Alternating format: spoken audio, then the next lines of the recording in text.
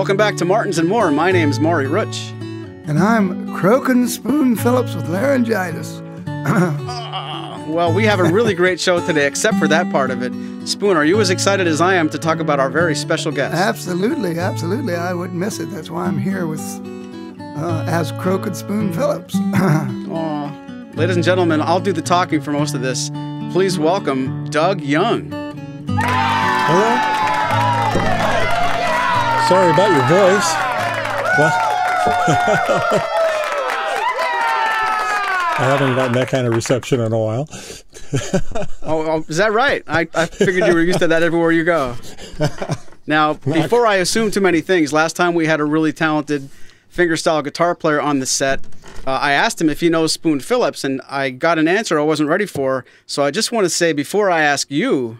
I don't know how to put this, but I'm kind of a big deal. Really? People know me.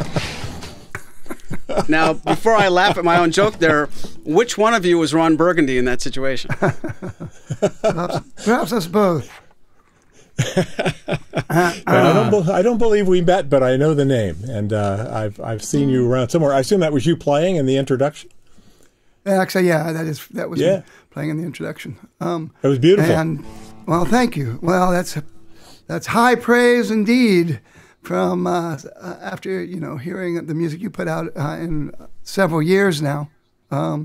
So why don't we just begin with a quick bio of where did you originate and when did you end up where you are now? Okay. Well, yeah. So I grew up in Northeast Ohio. Whereabouts? Just outside of Kent. I'm from Finley. Okay. Yeah. I grew up in, farm country outside of Kent. That was kind of going into town there. And a lot of music going on there, of course. I started playing guitar, I think, when I was in junior high. I still remember buying my first good guitar, which was a guitar I got from Nichols 5 and Dime in Ravenna, Ohio, and I paid $18 for it with my paper route money. And that kind of got me started, And wow. I played in bands in high school and college, played in the college jazz band. And when I got out of college, I went to college for engineering, not music, although I did take some music classes. When I got out of college, I was having more fun playing in bands than engineering was. And so for about the next 10 years, I kept playing in bands and traveling around mostly the East Coast and Midwest and so on, playing in bands for about 10 years. And then at some point, I kind of woke up and realized that was probably not going to support me and a family the rest of my life, I ended up getting a job out in California, moved out to Silicon Valley in, I think it was 85 or 86. And I really didn't play very much for a while. You're busy with the day job and all that. I had sold most of my gear. I think I had a Yamaha acoustic that I hung on to, and I think I had a 335. But I didn't play very much, and one of the issues really was being in a new environment. I didn't know anybody, and I wasn't sure I wanted to get back into playing in a band. But people would, hear I played guitar and say, play something, and it always frustrated me. Like, what am I going to do? I could, play the solo to Reeling in the Ears or something for you. That's not very interesting. Yeah. Why can't I play something by myself? And one day I was in Tower Records in Mountain View here, where I am now, Mountain View, California, currently the home of Google. And I heard the Narada Fingerstyle CD playing on the radio, and I went, "Oh, that! If I could play like that, I'd just be happy." And I wasn't new to fingerstyle. I was familiar. I'd messed with John Renbourn. I was into Joe Pass, playing his solo stuff somewhat. I was aware of Alex DeGrassi, and I dabbled with Joni Mitchell and things like that, but I just had never really recognized fingerstyle guitar as a thing you could do, as opposed to playing electric lead or something, So I bought that CD and went home and tried to tear it apart and figure out what the heck was going on, and just dove headfirst into fingerstyle guitar from that point on. I released my first solo CD of all acoustic instrumentals, I think in 2003. And around 2005 or 6, I put out a book on DADGAD, just kind of figuring I'd share what all the crap was that I had figured out. And also started writing for Acoustic Guitar about that time. So that's kind of, you know, and since then I've just carried on doing what I do and mostly focusing on fingerstyle. You mentioned going into the Neurotic CD and trying to figure it out. I met a guy who had figured out a solo piece that somebody else had composed in an alternate tuning, and he figured it out in standard tuning, which was like a serious acrobatic thing. And once he saw the guy actually play it in, I don't know, Open G or DADGAD or whatever it was, he realized just how much extra work he was putting in. I was really ignorant. I was totally ignorant of alternate tunings growing up. I mean, in bands, when I was playing in bands, we were doing like Stones tunes and stuff, and I didn't know that Keith Richards was in Open G, so I'm trying to play it in standard, and it was like, man, this is hard, you know, and I didn't know. And it is a tool, you know. It is a tool. You know, I think some people come to open tunings because, oh wow, this is really easy. I only need one finger. I can like play with a slide, and I don't need to play chords. But then you start to explore in there, and then you realize it opens up major vistas of things that you simply can't do in standard tuning. You know, in terms of you know, chord voicings and you know, flipping the bass on, you know, from the treble and that, you know, based on what you would normally do in standard tuning. So do you have favorite tunings? We're kind of jumping to tunings already, but sure. Well, I mean, I probably, for me, home base is DADGAD. It's, you know, for a lot of people, I think that's standard tuning, an alternate standard tuning, and so it's that's kind of my center, and I probably have every guitar in the room here in DADGAD right now. I would guess they all seem to end up there. Although this one's in standard. Wow. But, you know, I play with other tunings. Open D's good. Open G's good. I've been playing a lot with C. Wahine lately, which is just top 4 strings in standard, 5th string down to G, 6th string down to C, which is kind of cool because you can play just like standard on the top 4 strings, and yet you got these big bottom bass notes. And somehow, even though that's not a huge change, it really opens up some nice rich chords, and I've been having fun with that. Sure. Sure. For people who are listening that may not be familiar with DADGAD, it gets its name from the string. So you're dropping down the E's to D, so it's D A D G A D, and very common Celtic tuning in Great Britain and Ireland. But again, but the moment you get into somebody's hands like yours or in a jazz player's hands, they come up with stuff that Celtic players never dream of in terms of other inversions that you can come up with and that kind of stuff. Yeah, it's a really versatile tuning, and although I think with any tuning, one of the points that people don't often realize is you still got the same 12 notes, and it's really a matter of how deep you go into the tuning. You know, with DADGAD, you can play in any key, you can play any style. I've interviewed Pierre Ben-Cezanne several times for Acoustic Guitar, and I knew the last time I interviewed him, I knew what it would do when I asked, and I said, you know, a lot of people say you can only play in the key of D in DADGAD, and he went, no, and he immediately went into a thing where he was playing Joe Pass like jazz and cycled through all 12 keys. And said, any key, you can do it. And I knew he would do that, so it was a good demonstration. It was funny. This past NASFest, I run into tunnel vision too, and we were playing a big song circle of like 17 people, and I had my guitar tuned to open E for the song I was going to do, and it was my turn, and somebody played something in G, and I'm just sitting there, and Spoon's like, just capo at the 3rd fret. I was like, well, yeah. Oh, yeah. I don't think to do anything but what it's named, and then as soon as you realize that's just the starting point, or maybe not even capoing, playing out of that key just because it's in that, you can play the notes that are anywhere, but I don't think that way until somebody next to me at 3:30 in the morning just punches me in the arm, you know?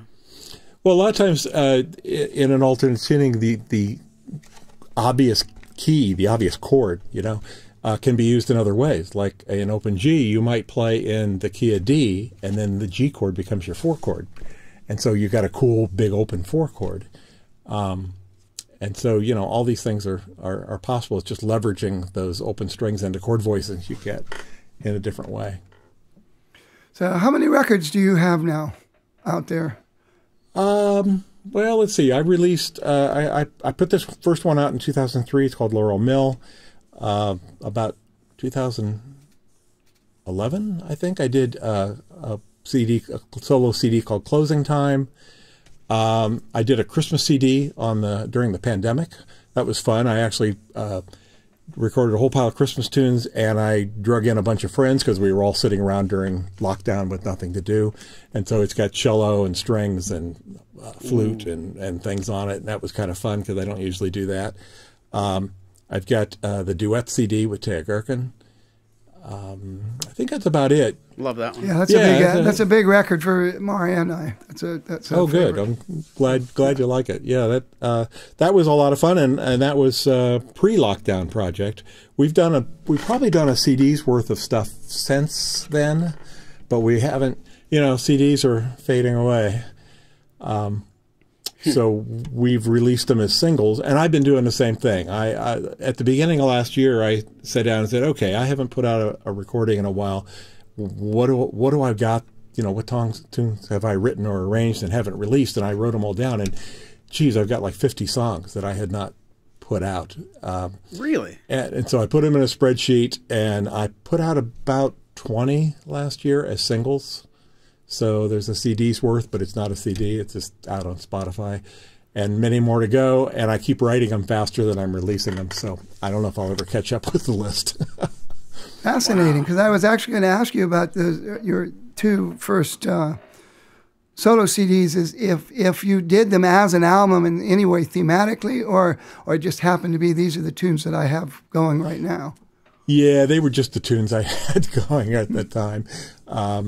I mean, if there was a theme, it's just a matter of a point in time of whatever I was able to do or interested in doing at that time. The first one, Laurel Mill, I named that after a little retreat in the Los Gatos Mountains down here. Used to be a nudist camp, I guess, but now it's more of a rental facility for anybody. And Alex DeGrassi ran some summer camps there for a while, and I attended one of those, and that was a lot of fun. Not only Alex, but a ton of other really good players hanging out for a week. And I wrote a couple tunes or got them started while I was there. So I named including a tune called Laurel Mill. So I named the album after that. So a little bit of a theme there, but not particularly. Well, you mentioned Teja a few minutes ago, and I think it's important that most of our listeners know that Teja was kind of the gateway drug for us to get you on the program. And I didn't ask him at the time, but I should ask you because now he can't stick up for himself. Do you think he's okay opening up for you like this? Well, because he was on the show first. Yeah, exactly. Well, I appreciate that. He's a good opening act to have. Absolutely. We kind of open for each other because we play a lot together and do a lot of duo gigs. That's been my main live performance opportunities over the last, since COVID started up, have mostly been gigs with Teja. We just played a gig a couple of weeks ago that was totally crazy. We played for an art gallery for a debut of an artist who was very abstract. His paintings are modern art, and we composed a tune. I'll use composed loosely, but we debuted a tune to match his paintings, and it involved Teja playing 4 different guitars at once, and I played a little Villette Griffin, the little tiny baby thing, and it was largely improvised, and it was Teja going around hitting different strings on the guitar while I tried to sort of glue it together with my little Griffin. And it was fun. They videoed it, so someday there'll be a video coming out. We'll see. I was going to say, is that going to be available online? Yeah. Now you are available online in multiple places.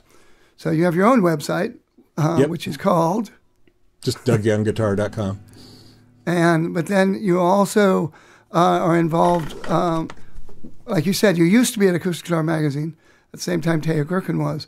and now you guys you do lessons and things on video as well at what's that website? Yeah, so I do teach a course on Peghead Nation on alternate tunings, where we go through some of the stuff we were just talking about, you know, how to make sense of an alternate tuning, how to play maybe in different keys, and how to do more than just take advantage of the basic open string sound. So that's pegheadnation.com. And there's lots of other great lessons there too. Yeah, zillions of artist end lessons, so very, very rich resource. And I do still write for Acoustic Guitar. I actually just sent them a couple of articles in the last few weeks. So right. That's cool. Still going on. Awesome. Anything super secret you're not supposed to tell anybody that you want to tell us? Then the world would know, right? That's a trick question. I don't think. Sure. I don't think there's any secret plans going on at the moment. Let me phrase it a different way. Is there anything brand new coming out that you're very excited about, and you can just say yes or no and not tell us anything about it? Oh, I see. Well, I do have the most recent article for Acoustic Guitar will be coming out here probably in the next month or so. That was kind of fun. They asked me to list 10 important recordings in fingerstyle guitar over the years, which proved to be an impossible task. You know, you start listing and go, well, I can't do 10. Maybe I could do 100. No, I'm not even sure 100's enough. And so I had to, and to top it off, what they wanted me to do was talk about them. And then, because they don't want to do copyrights and things, they wanted me to compose music that was in the spirit of each of these pieces. So I ended up picking 10 that, you know, I'm sure there's plenty to quibble with of who I left out, put it that way. But I picked 10 that I liked, that I thought represented some flow of modern fingerstyle, modern being starting in the 60s or so and moving on. And then I had to compose short little sound-alike versions of it. And that was a fun exercise. It's actually kind of an interesting thing to do, to sit down and say, how can I write a song that sounds like John Renbourn or James Taylor or Alex DeGrassi, you know, and try to compose something. Fortunately, they were short. I only had to do 8 measures of something for them. So, more than I could do. Fascinating. No, I look very forward to that then too, because I remember reading an interview with Elvis Costello, and he said he wanted to write a band song, a Robbie Robertson song, and it ended up being Sneaky Feelings on his first record, which sounds nothing like a band song, but that was his jumping off point. And I've tried to do similar things, and it ends up just being an inspiration. And I've never done a very good job of doing a counterfeit Leo Kottke, say, or something like that. So I'm looking very forward to seeing what you came up with. So. Yeah. It'll be interesting to see if anybody believes I nailed the sound. But I found that same thing. I said, well, this is actually a good idea. Just listen to somebody else's tune. You're not stealing it. Just take it as that inspiration, because you're not going to copy it. You're gonna use it as a departure point and come up with something of your own. So I may try to do more of that. It's just kind of nice to come up with a way of getting some inspiration. It's also nice to start with something that you can't possibly do. You know, listen to. I was just listening to. A competing podcast the other day, where the guy was talking about how he created a fingerstyle arrangement of a Copland clarinet sonata, and I went, oh, okay, well, that's that's a way to be sure that you won't be copying the original, but it's inspiration. It's weird because the more accurate you got, you'd probably be in trouble. If you did a really, really good job, they'd be like, well, no, we can't pay for that, so make it worse. Yeah, but the idea is likely you won't. You'll likely come up with something totally new. It's just a launching point. Always looking for inspiration. So you you write some very, I guess, evocative instrumentals, but you're also very adept at doing interpretations and arrangements of known songs.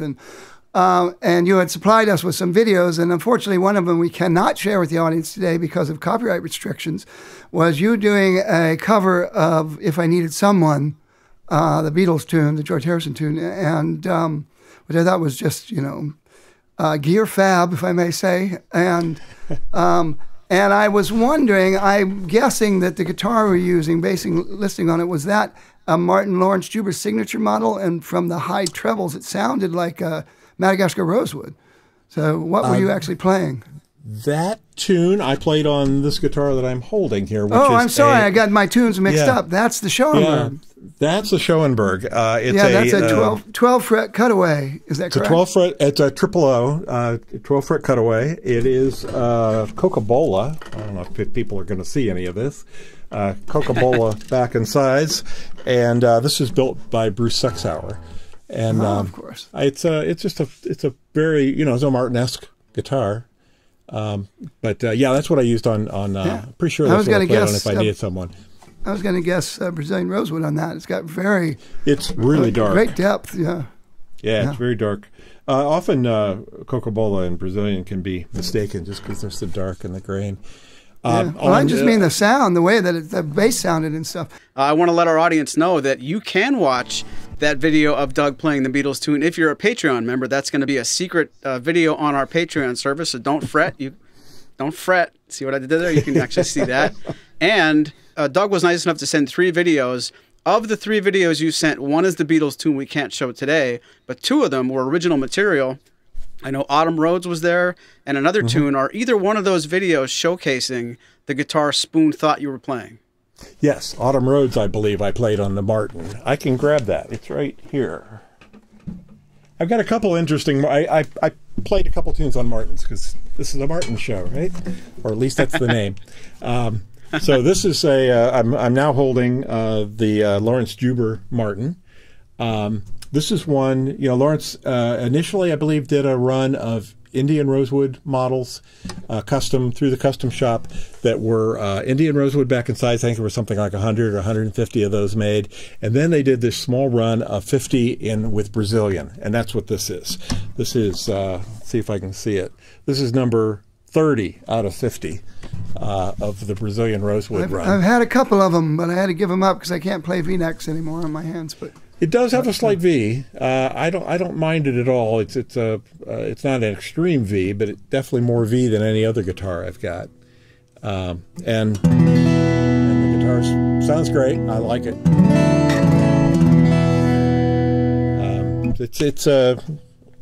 I've got a Dazzo pickup in it, so I do use it sometimes live. It sounds pretty good that way. And just all in all, it's just a great, very playable guitar. And has a really nice sound. It's not unlike the Schoenbergs are essentially trying to mimic this kind of guitar. It's got the Schoenberg style cutaway. The Schoenbergs were basically a Martin custom shop guitar originally, and so in some ways it's a similar feel, similar type of guitar. Yeah, and they're different than Bruce's other guitars. His Schoenbergs are not like his other guitars. Yeah, exactly. Yeah, I mean, they're much more Martin. I took, when I got this Schoenberg, I stopped by at Bruce's and showed it to him. It's a 2005, the Schoenberg / Sexauer. And he commented on that this is, the guitars he builds for Eric are more Martin-y than Bruce's other guitars. Why don't we pause for a moment and listen to a sound sample of Doug's Brazilian Lawrence Juber.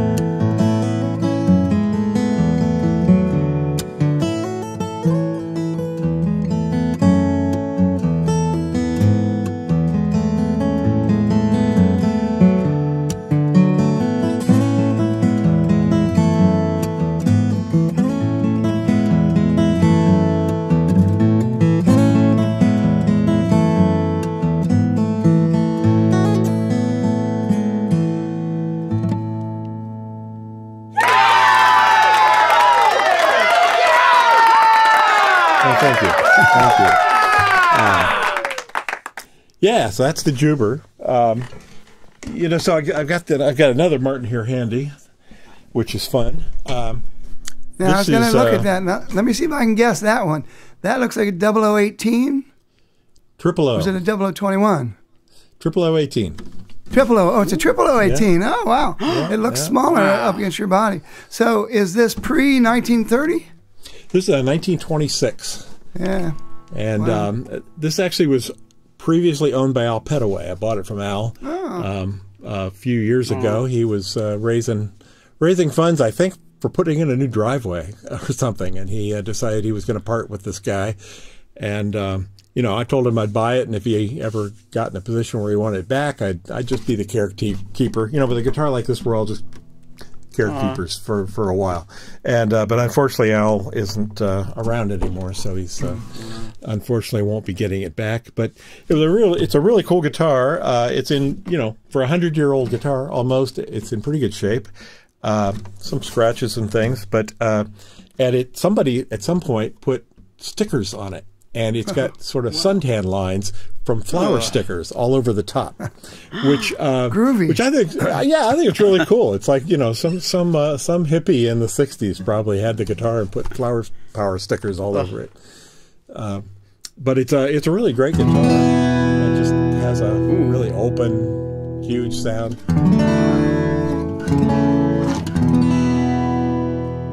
And it's surprisingly easy to play. It also has, I guess, a slight V, actually less than a Juba, but pretty. How wide is that neck? It's 1 7/8, quite wide, and I think it's 2 3/8 down here, string spacing at the saddle. That sounds right. Which I really like. I mean, for fingerstyle, having a little extra room in there, you play a guitar like this for a while, and then I go back to my other guitars, and it's like, oh, why am I so cramped up, you know? Well, it's also some of the genius of the old Martin X is that they don't feel as wide as they are. They're not bulky, particularly on that first position. They're not nearly as bulky as what you get into in the 30s and 40s. So beautiful. This was, I think, 26. I'm a little confused. I see conflicting information online, but it's at least one of the first years in which they offered a steel string as a production model. There were steel strings before that. One thing I read, I thought that was maybe on the Martin site, was that they offered steel string by custom order before that. But in 26, this became the default with steel. Yeah, I think that's right. They started in 1919, but they were really kind of hybrid where you could use either gut strings or steel strings. But then by the time you get into 26, you're right. That's exactly when they really were going, you know, all-out steel string really wasn't until 30 with the OM that they built a guitar, you know, for steel strings. But these are, it's just a very sweet spot guitar for a. I didn't realize it was a triple O when I saw it online. I thought for sure it was a double O, but so it's a long scale. So well, very. Yeah, fun, really nice guitar, and it records beautifully. It's had some. I mean, it doesn't have the bar frets anymore. It's been refretted. It does have the original tuners, which are extremely high ratio. You just sort of breathe on them, and the tuning changes quite a bit.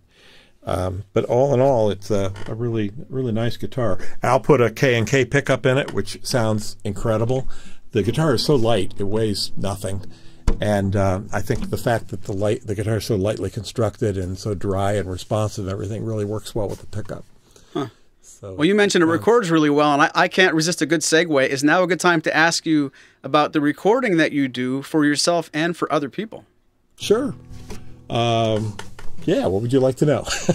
Well, I know that in passing, we've talked a lot of times online, whether it was, you know, personal emails or in forum projects and forum responses that everybody takes part in.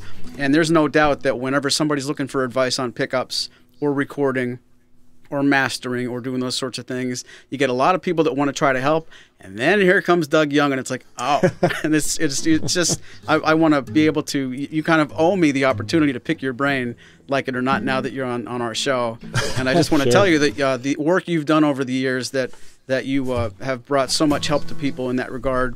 I don't mean for you to go and literally talk about anything specific, but bring our listeners some enjoyment about what you know and what you help people know when it comes to recording the guitar, mastering things like that, and just take that as a jump off point. But I want to hear what this sounds like. Okay. Well. So I'm sitting in my studio here, and I built this room. I think the most important thing about recording, especially acoustic guitar, is the room acoustics. It's the thing that's the most difficult, and most times when somebody first starts getting into recording, and we see this all the time, people posting on forums, they record and then they go, yuck, why does it sound so bad? Well, it sounds bad mostly because the guitar interacts with the room, and microphones hear things differently than our ears hear. So we might think we sound good singing in the shower, but the microphones are not going to think that sounds good. And so you don't typically sound good just sitting in your, for recording, just sitting in a normal room, sitting in a bedroom or your living room or something. So I'm in a room that I put a lot of effort into the sound. This room actually started out as my son's band room. It was one of those lucky accidents for me. My son had a band in junior high. They brought in drums and Marshall stacks and pizza boxes and whatnot, and started playing, and the whole house shook. And the neighbors lined up out front saying, "How long is this going to go on?" So, in order to not be evicted from the neighborhood, I told the boys that if they'd provide the labor, I'd help them soundproof the garage. So, we built a room in the garage. We insulated the garage, then we built the room in the room, insulated that. And when we were done, they could be in here blowing their brains out, and outside you couldn't hear anything. Excellent. So when my son grew up, and I said, hey, maybe we can get our garage back. And my wife said, why would you do that? Make that be your studio. And I went, oh, okay. So a little bit of work to make it look a little nicer than it did when they were in here. And to focus not on keeping the sound from going out of the house, but to focus on the sound quality in the room. And I did that. It's been a while. I've had this room for 20 years now, probably. And it's worked out pretty well. So that's the first thing is, have some decent room acoustics. And then microphones and mic placement matter a lot. I've got a bunch of different microphones that I've tried over the years. I'm not sure that the actual mics matter all that much, but it's just like guitars. You always think the next one will make some big difference, and I keep falling for that myself. Oh, another mic, that'll work. And they are all different, just like guitars. They can all sound good, but they all have a slightly different behavior and different sound. So I've tried lots of different microphones. But the main thing with guitar is, it's pretty pure. You just want to put a couple good mics in front of the guitar. You want to have a good sounding guitar and a good sounding room with good mics. Put it in front of it, hit record, and that ought to sound really good without doing anything at all. What are those mics that you were using for these videos? For the videos, I'm using what I've got set up right here. I did a little extra setup here during COVID because I was doing a lot of both lessons online. I did a bunch of workshops online. I did a monthly or bi-monthly or something performance series all through COVID where we webcast a concert with other people using Ecamm. So I rigged up my desk with mics that I can just reach down and pull them out of my desk. I don't know if you can see them here, as well as lights and cameras. I've got a camera switcher here. I can actually change my camera angle. This is good for lessons. When I'm giving lessons to people, I can say, oh, here, look at my hands up close. And I can just switch between a couple different camera views. So anyway, the mics that are set up here under my desk are Gefell M300s, I believe. I would get confused. They're either 300s or 295s. They're just little pencil mics. I picked those up here a while back. They're kind of popular. A number of people have used them, and I got a good deal on some. And I said, oh, those would be great to put on my desk. So I don't typically record with these. I use them for this kind of thing. For recording, I don't know if you can see, let's see, if I cut my view over there in the corner, you can probably see a bunch of mics, probably hard to make sense of. Yeah. I've got a pair of Brauner, I'm not sure how you say it, it's the German name, VM1s, which are a tube, large diaphragm condenser mic setup. And I've also got a pair of Telefunken Elam 260s. They're small pencil tube mics. And I also use Shep's CMC6 MK41s, hypercardioid mics quite a bit. All those are really nice mics. Do you tend, when you do an acoustic steel string guitar, do you tend to use the large diaphragm and small diaphragm mics in the same recordings? I usually record, in fact, I've got a third mic set up over here, which is a ribbon. I got the AEA ribbon, which is this monstrous thing. It looks like a dirigible, and it's a stereo ribbon mic. I usually record with all three of them, but I may not use them all in the recording. I may. It's more of a choice thing. You know, it's more like I don't know which one's going to sound best to me, and I'm not sure if it's a matter of which really sounds best on the guitar more than what my mood is on that day. But some days I'll listen back and, oh, I like the ribbon on this one, and so I can pick that. And other days and often I pick one and then come back the next day and go, oh no, the other mic sounded much better. So it's usually a matter of choice. Sometimes I blend them, but more often than not I just pick one. An artist, in other words. Yeah, I mean, it's like if I could, I'd record on a bunch of guitars all at once. And pick the guitar that sounds the best. And I have done that on recordings. I've recorded something on a guitar and said, you know, I think it'd sound better on a different one, and try it over. Usually you're chasing your tail, but you know, hey, it's all fun, right? So, do you ever, even for a moment, get into like you talk about moods? Do you ever become so interested in recording that you'd rather record than play? Yeah, recording's its own thing. I think yeah, absolutely. I think you can easily get into a thing where that's the real hobby, you know. Or the real vocation is to record, especially if you're getting a good sound. It's kind of like, oh, that's how I want my guitars to sound. And yeah, I usually have the opposite problem. I'm usually more disappointed. Even though I'm not unhappy with most of the recordings I make, I usually feel like they fail to capture what I hear when I'm playing. You know, you're playing the guitar. Even you? You play the guitar and you're sitting here going, oh man, listen to the guitar swirling all around me, and then you record it and you go, oh, it's just the sound coming back through speakers. It's not as three-dimensional. Difficult to capture. When I recorded my album, the very last piece that I recorded, I was like, that's the sound I want, but there was no way I could afford to go back and redo everything.